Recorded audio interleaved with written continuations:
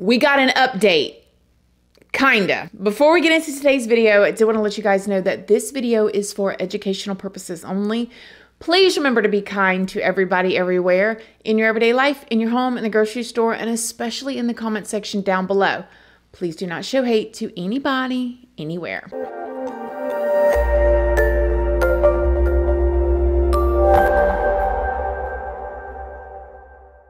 Good morning, my lovelies, my beauties, my friends. My name is Christina and welcome to my channel. If you're new here, thank you so much for clicking on this video. I really hope that you will subscribe, stick around, take a chance in hearing some things that I have to say. And if you are a returning subscriber, y'all already know, y'all are my babies.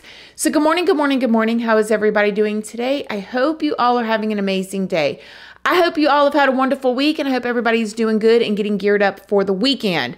So in today's video, we are going to be talking about the update-ish in the Natalee Holloway case. Now, I'm going to go through this video, and I'm going to give you guys a rundown of one of the versions of what happened. There are so many different twists and turns and people involved in this case. It is truly hard to put together like one documentary or one video because there's so many different things out there. This case has been so convoluted and there's been so much corruption involved in different areas having to do with the Natalee Holloway case that I'm just going to do the best that I can with the storyline that makes the most sense to me.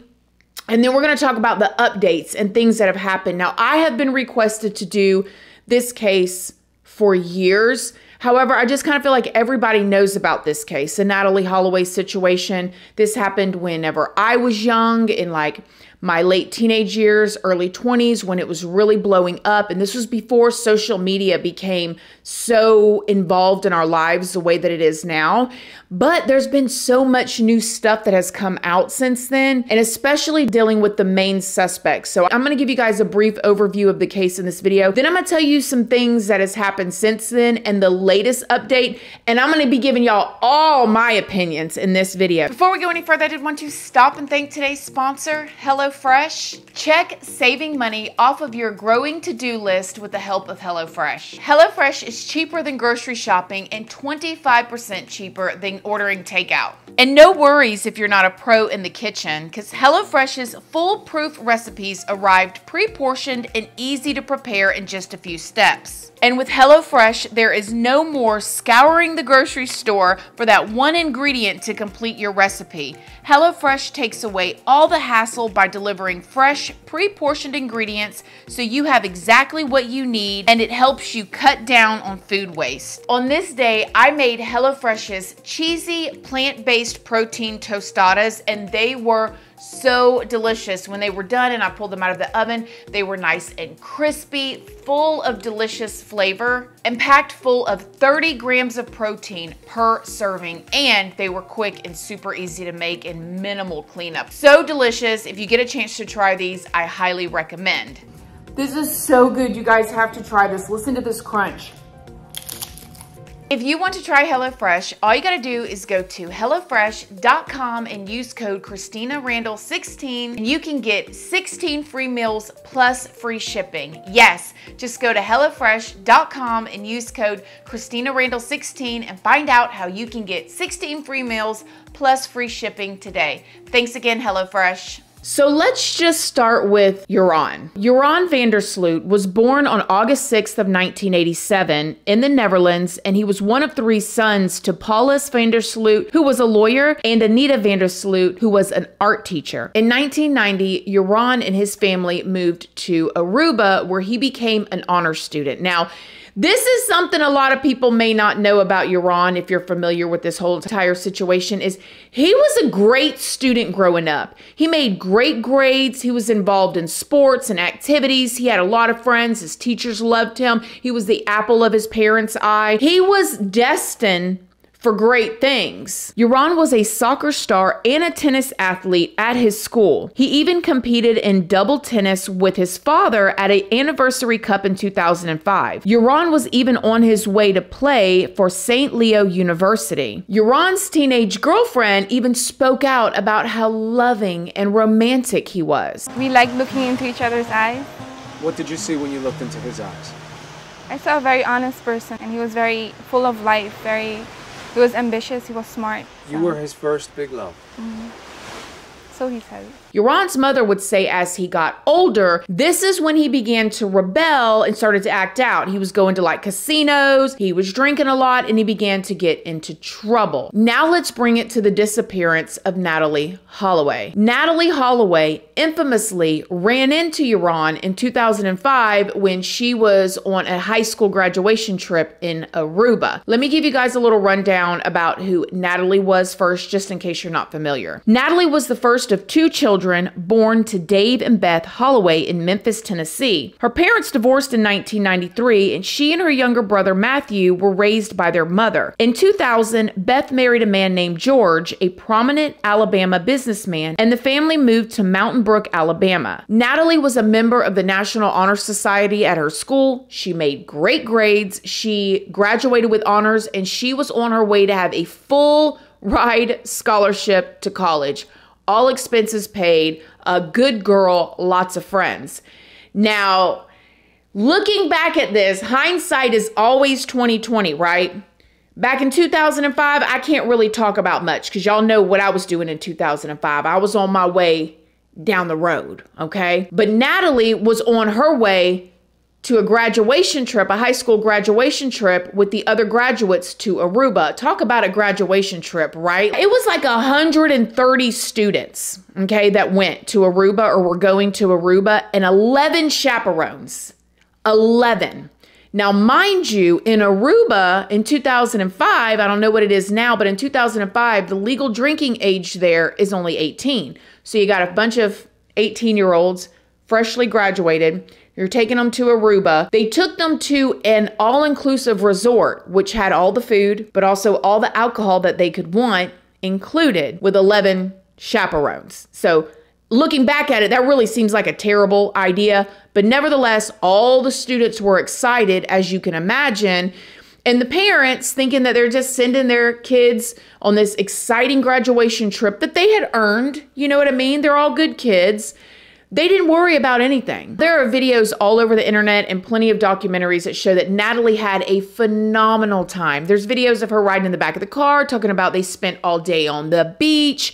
I mean, they were eating, they were drinking, they were going to the casinos there, they were meeting people. They were having a blast. They had the time of their life. But for some reason, I guess some of the girls decided on their last night there that they were going to go out with a bang, honey. Before they came back to the U.S. and before they had to go to college and go through years of more schooling, they was going to make that last night a night to remember. And Natalee was no different. The students were scheduled to fly home or be at the airport on May 30th of 2005. So on the night of May 29th of 2005, which I swear, again, hindsight's 20/20, you think the chaperones would be going around making sure everybody's packed up, everybody's in bed, because we got to literally fly back to America tomorrow, which is a long flight. You got to go through customs. You got to make sure everything's right. But nevertheless, the girls were out and Natalee was out. She came across Joran and she met him in a bar and they drank and they danced together and they were just having a good time. When the bar that Natalee was at in Aruba closed at 1 a.m., she was last seen leaving in a car with Joran and two of his friends that were brothers, 21-year-old Deepak Kalpo and 18-year-old Satish Kalpo. The next day, when all these students, you can imagine, they're rubbing their eyes, they're tired, they're dragging their bags, they're, drained from the sun, drained from the liquor, drained from everything else. They get to the airport, y'all.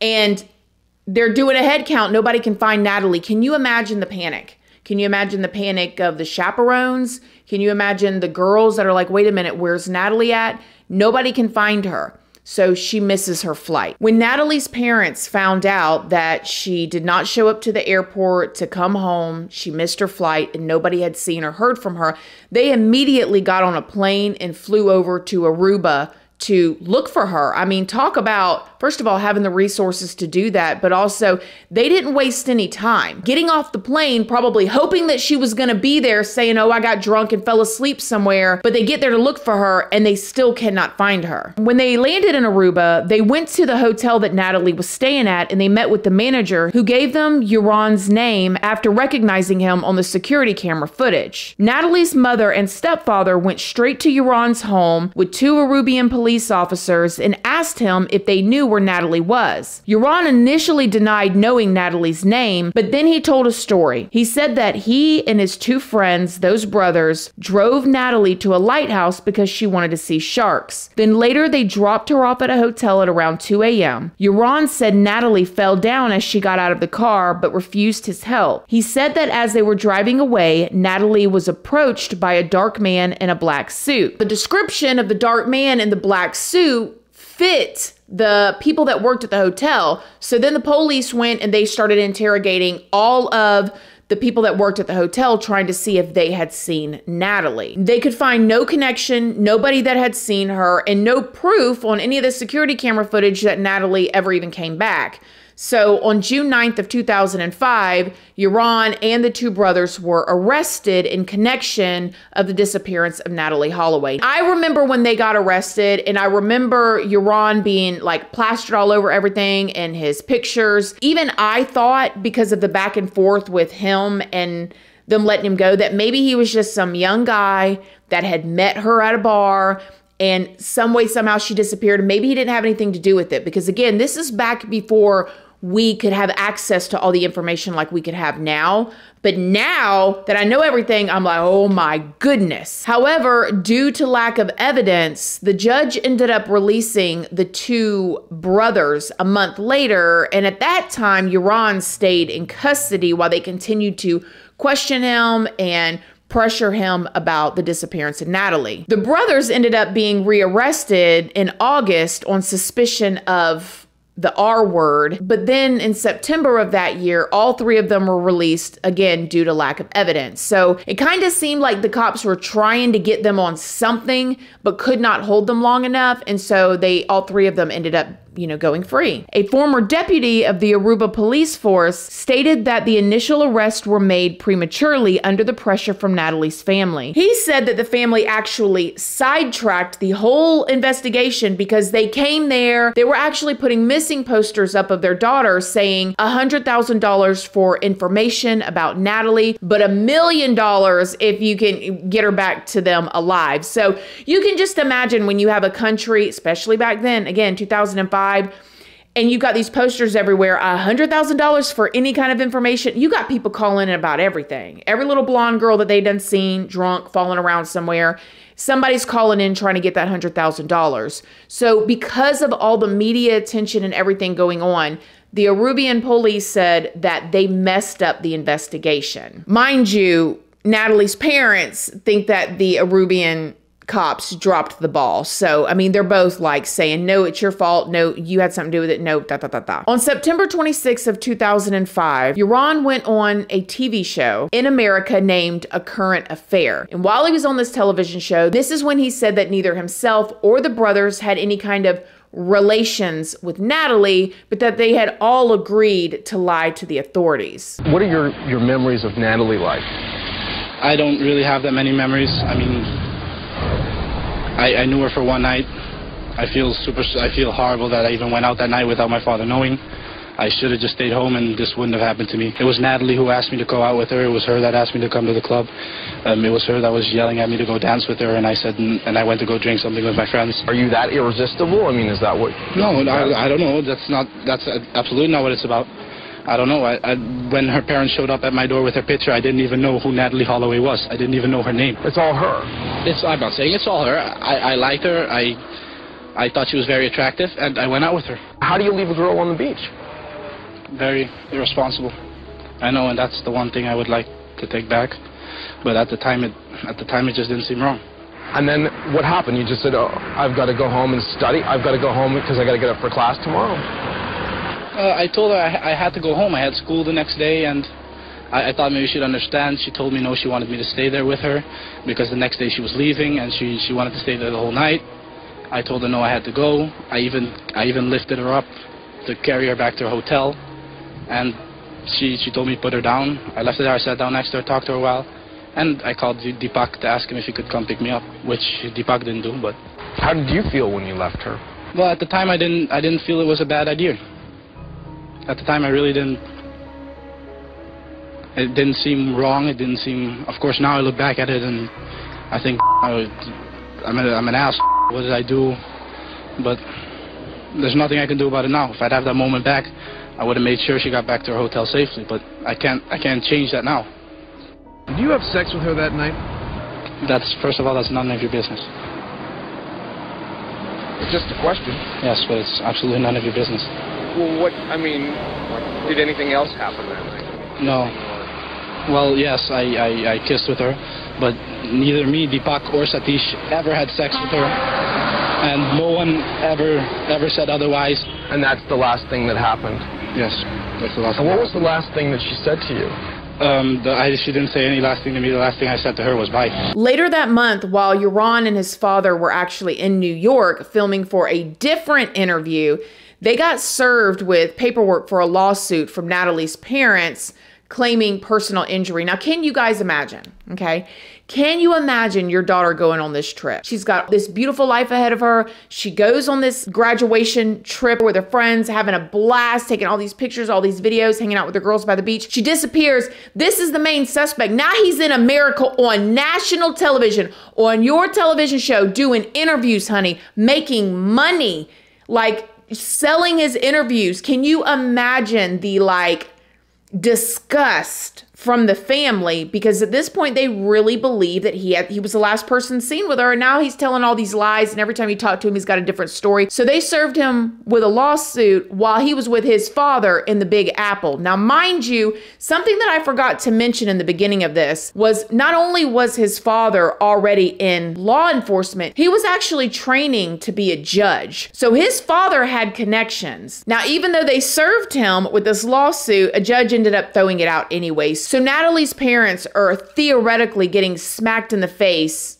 every time they turn around. Then, to make matters worse, in 2007, just 2 years after the disappearance of Natalee Holloway, Joran and a reporter get together and publish a book describing the case. So here he is making more money off of this tragedy. And in the introduction of the book, he starts the book off by saying, "I see this book as my opportunity to be open and honest about everything that happened for anyone who wants to read it." Okay, let's keep going here. On April 27th of 2007, a new search involving around 20 investigators was launched at Joran's parents' home in Aruba. Dutch authorities searched the yard and surrounding area using shovels and thin metal rods to probe in the ground. A spokesman for the prosecutor's office stated, "The investigation has never stopped and the Dutch authorities are completely reviewing the case for new indications." Then just a few months later, in November of 2007, Joran and those two brothers were actually arrested by the Arubian police for voluntary manslaughter, and it was with great bodily harm resulting in the death of Natalee Holloway. And this is because the Arubian prosecution said that there was new incriminating evidence that tied them to the death of Natalee Holloway.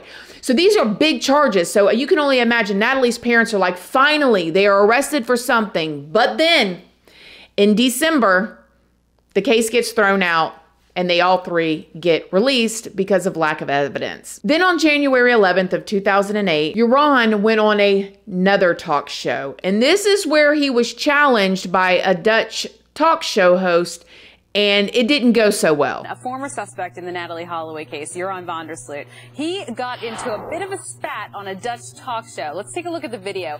At the end of this live TV interview about the case, van der Sloot grabbed a glass of red wine that was on the table and he threw it in the reporter's face. Let's see this in action. I hope it comes up. But the reporter had been grilling him about Holloway's disappearance and apparently questioned van der Sloot's honesty.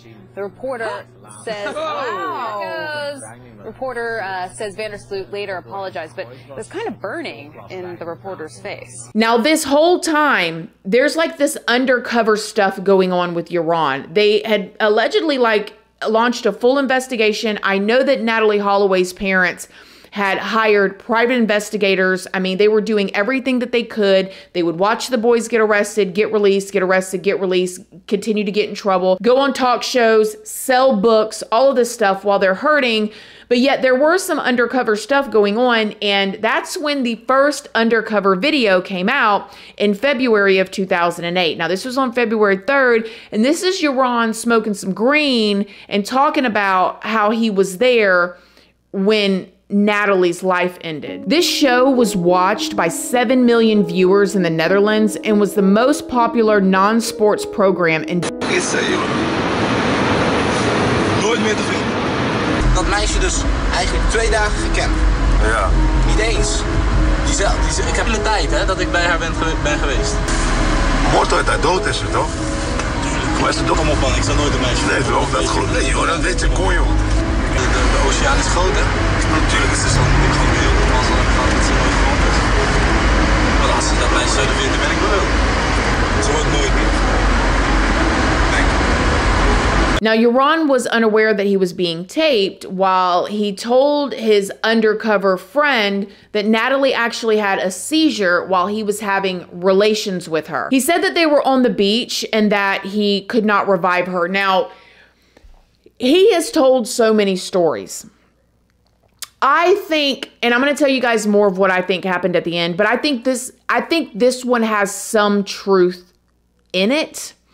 I do think somebody helped him, but I'm going to tell you guys more about that. But in this video, he really didn't want to tell the person's name. He said he would never tell the person's name that helped him, but he was saying that basically, thank God they never found Natalee's body or he would be toast. Even though that seems like a confession, one of many different stories that he's told, including even the book where he wanted to be honest, right? Prosecution said that this was not admissible in court. They could not use this as a way to convict him. And then when Joran was questioned about it, he said that the guy that was undercover, you know, he believed that he was a drug dealer and he was just trying to impress him. So basically at this point, Joran can get on camera and tell a million different stories, a million different things that he says happens, and they can't do anything because as long as there's not any proof that that actually happened, like they don't have, I guess, a body at this point or a way to prove it, it didn't really matter and they couldn't prosecute him. By September of that year, the pressure had become so hard on Joran, he voluntarily checked himself into a psychiatric hospital. Once he was out of the clinic, Joran moved to Bangkok and bought a restaurant. In November of 2008, an investigator aired undercover footage of Joran making plans to traffic Thai women in Bangkok to Europe. It was claimed that Joran was making $13,000 for every woman sold into the Netherlands, and Joran had been using the alias Murphy Jenkins to avoid Thai authorities. At the same time, Thailand was pursuing criminal charges against Joran. According to the media, he was being investigated by Thai authorities for his involvement in a disappearance of a young woman while posing as a production consultant for a modeling agency where he claimed to be sending women to Europe to work as models. When I found out that piece of information, I immediately thought about Thabo Bester. Did you guys watch this video right here? If you haven't, go and watch it. It is so wild and I need to do an update on it. But Thabo Bester got started doing that same thing, luring, young women in to be models, robbing them, doing whatever with them. And around the exact same time, which is so bizarre to me. So anyways, this is what Joran was allegedly doing.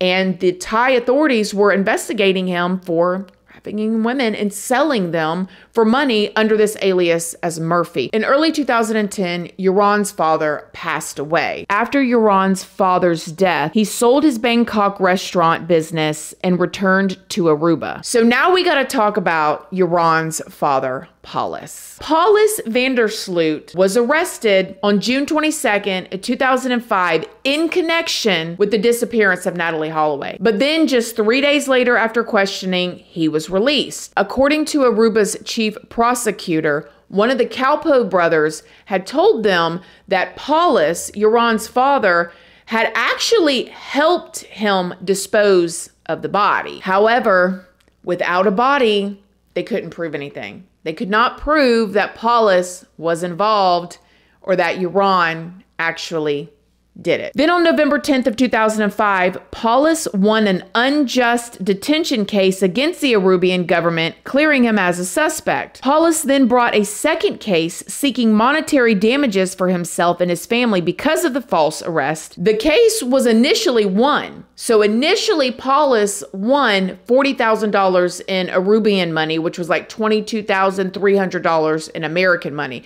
So I want you guys to imagine Natalee's parents too finding this out. Like, they're like, wait a minute, now they're winning all this money and this, all of this stuff going on. However, it was reversed, so he didn't end up getting the money. But I mean, that was another just crazy twist to this whole case. Then in November of 2008, Fox News showed an interview where Joran said that he sold Natalee into a ring. He also said that he received money when Natalee was taken, and then also later he received money to keep quiet. He also said that he paid those Calpo brothers to help him. He also said that his father paid off 2 police officers, and this was a real big rumor, and that Natalee was taken to Venezuela. So again, here's another story. Another complete, like, you don't know what actually happened here. The show also aired part of an audio recording provided by Joran that he alleged was a phone conversation between himself and Paulus, his father, where Paulus displayed knowledge of his son's alleged involvement. However, according to the prosecutor, the other voice heard on the recording was not his father, Paulus. He said that he was certain that it was Joran speaking in a lower voice. Can you imagine?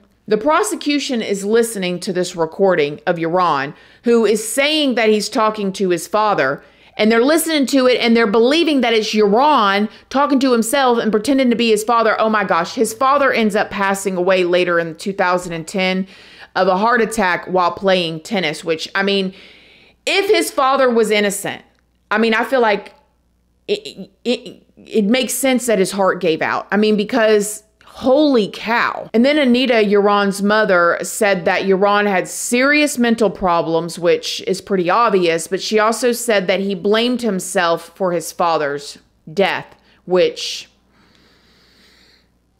I don't know how that works scientifically, but I mean, she said that she was going to have her son involuntarily committed to a facility, but that he left before she could, and he left her a note saying, "I'm gone, don't worry." Now we get to 2010, where the charges in the U.S. come from. Around March 29th of 2010, Joran allegedly contacted Beth Holloway, Natalee's mother's representative, her legal representative. He contacts the representative and says, listen, I can give you information about Natalee Holloway, and I can tell you where her body is, I can give you info, but I'm going to need $250,000. Can you believe the nerve? Now, Natalee's parents being desperate 5 years after the disappearance of their daughter at this point. I just think about too, like, you guys know Natalee's parents, they had a son as well, or have a son. So they have Natalee as their oldest, and then they have a son who you can just imagine. I mean, obviously the son is innocent in this, just like so many other people, but you can imagine what that son went through growing up as well too, right? With his parents being all consumed with the disappearance of the sister, as well as him dealing with the trauma of that and trying to live somewhat of a normal life with the media in his face and all of that. Like, nevertheless, here comes Joran contacting them to get some money out of them. Joran wanted a $25,000 down payment. So what happened was the representative said that he secretly flew to Aruba to meet Joran because they weren't going to just, you know, give him the money from America. They were going to go to Joran, and this is where the representative gave him $100. Like, look, I'm serious. Then on May 10th, Joran allegedly accepted a wire transfer of $15,000 to his account in the Netherlands following a cash payment of $10,000 that was videotaped by an undercover investigator in Aruba. In exchange, Joran told the representative that his father buried Natalee's remains in the foundation of their house. Authorities determined that this information was false because the house had not yet been built at the time of Natalee's disappearance. Joran later emailed the representative saying he did in fact lie about the house. You would think that they would immediately go and arrest him, but they didn't. And this is when Beth Holloway, Natalee's mom, lost her ever-loving mind again, because she's like, you have extortion. This is enough to arrest him. You got the wire transfer. You got him on videotape taking the money. But nope, he took the money and he ran. Again, he's done television shows. This is all in 5 years, you guys. He's wrote a book. His daddy's died. He done lied on his daddy. Like, get this man off the streets. He's dangerous. But nope, he took that $25,000 and ran. I can't imagine Natalee's parents. The FBI and the U.S. attorney said that the case hadn't been sufficiently developed enough for them to file charges. But then on June 3rd of 2010, almost a month later, this is when the extortion charges were finally filed. Not when he was there, when they had their eyes on him. A month later, the U.S. issued a warrant through Interpol to have him prosecuted in the United States. On June 4th, Dutch authorities raided and confiscated items from 2 homes belonging to Joran in the Netherlands. In an interview on September 6th of 2010, Joran admitted the extortion. I was doing a lot of things that I shouldn't have been doing, and mostly only going out all the night and sleeping all the day. I've always been very, impulsive. Always been take action right away and make a decision immediately and not think about what the consequences are. People were paying me to make up stories, and I was really good at making up stories. Everybody keeps coming at you, asking you questions, asking you stuff, and yeah, you don't know something, and finally you start to think, okay, well, if you want something, then I'll tell you whatever you want to hear. Sure. I misused the situation for my own advantage, and I feel bad about that, and if I could change that, I would take it back for sure. And in 2012, a judge finally deemed Natalee deceased, because at this point she was gone for 7 years. Nobody knew where her body was, and so she was deemed dead. Now, on May 30th of 2010, just happened to be 5 years to the day of the disappearance of Natalee Holloway, a woman named Stephanie Flores, who was 21 years old, died at a hotel in Lima. On June 2nd, a hotel employee found her beaten and bruised body in room 309. When they went to go investigate and they looked at the security camera footage, guess who they seen walking into the room with her? Joran. So literally 5 years to the day of Natalee Holloway's disappearance, he beat and murdered a woman in a hotel and left her body there. Stephanie, who just happened to be 1 year from graduating at her university as a businesswoman, her father came out and said that her car was found and parked about 50 blocks from the hotel where her body was found, and in it they found the date struck. Her jewelry, money, identification, and credit cards were all missing, including about $1,000 her father had given her to buy a laptop and over $10,000 she had won earlier at the casino. You know, kind of like the same place that Natalee was hanging out. The Peruvian police named their only suspect in the murder of Stephanie, and it was Joran. Interpol issued a warrant for his arrest, believing that he had fled to go to Chile. Now, when the police finally got a hold of Joran, when they was questioned about it, then he gave the story. I can't with this guy. He gave the story that he was in the room, a bunch of burglars busted in the room, and he hid while they killed Stephanie, and he had nothing to do with it.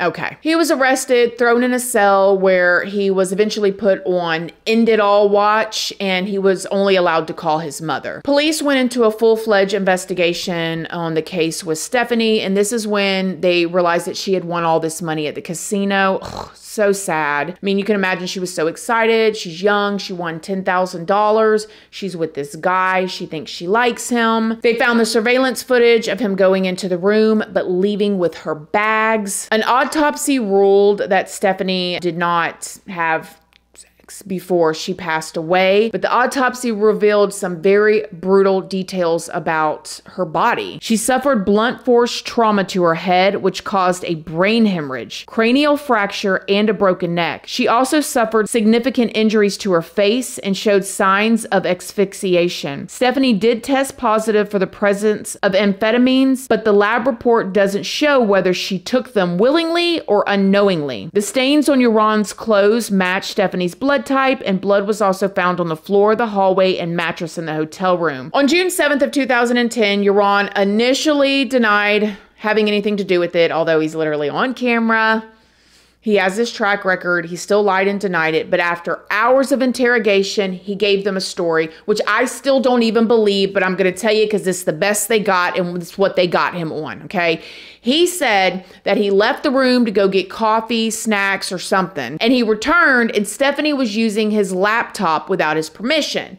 He said she'd opened the laptop and was reading all the stuff about Natalee, this guy, I tell you what, and that he snapped. He said she didn't have any right to be doing that, and he completely snapped, and he didn't mean to. I don't believe that for a second. I think he saw her with all the money. I think he sweet talked her, and I think that he robbed her. I think maybe she caught him in his stuff, and he did what he did. During this confession, the police said that he let it slip that he knew where Natalee's body was buried, which again, I don't believe him. I believe he knows exactly what happened to her, but I think that he used Natalee's case as leverage with anybody he could, whether it was to get money, whether it was allegedly to look cool, whatever. And why would he let it slip in this case too? I mean, he's so manipulative. And to top it all off, Joran later retracted his whole entire confession and said that the investigators and the police tricked him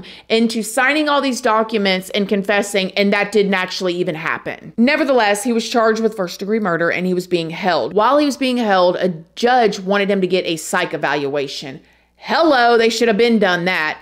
But the psych evaluation came back that he showed traits of antisocial personality disorder and is indifferent towards others' well-beings. Nevertheless, on January 11th of 2012, Joran pled guilty to the qualified murder and simple robbery of Stephanie. He was convicted and sentenced to 28 years and ordered to pay $75,000 to Stephanie's family. At that time, he was expected to be released on June 10th of 2038. Since Joran's been in prison, honey, he has not slowed down one bit either, okay?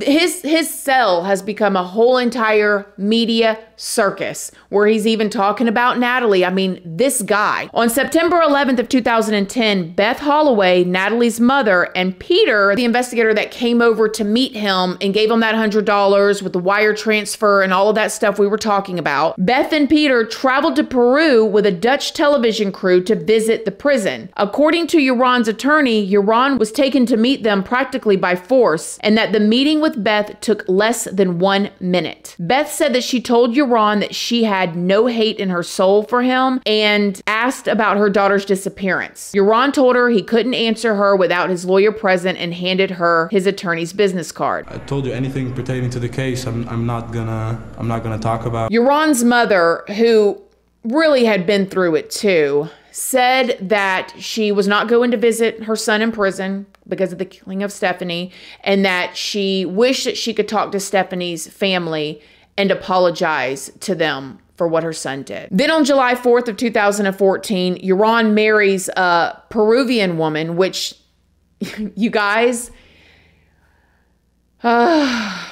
some woman done gone up there and fall in love with Joran, and she marries him while he's in prison with an end of sentence date at this point of 2038. She met Joran while she was at the prison selling goods, okay? She met him while she's at the prison selling goods. When they got married, she was 7 months pregnant with his child. Tell me how that happens. What are they doing over there in the Peruvian prison? It must be one of them types of prisons, right? And so then that all brings us to the current update, because Joran is about to take a trip to the United States. Finally, he is going to be extradited over here for the extortion charges. Now, I don't know what all he's going to get over here. That's for the $25,000. And he's probably going to love it too. And get this. Allegedly, Joran has been trying to fight his extradition because he says that he's innocent.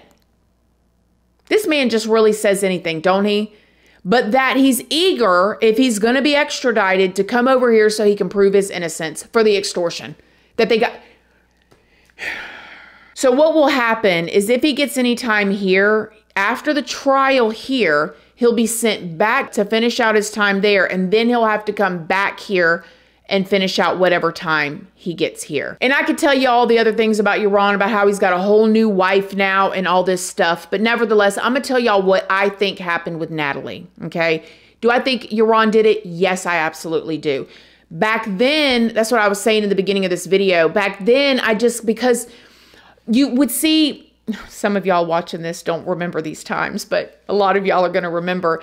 Before the internet was the way that it was, we read newspapers or we read the magazines in the stores. Every time you checked out, I mean, you would see the Natalee Holloway case. It was all over the news and stuff, but you could not miss her face.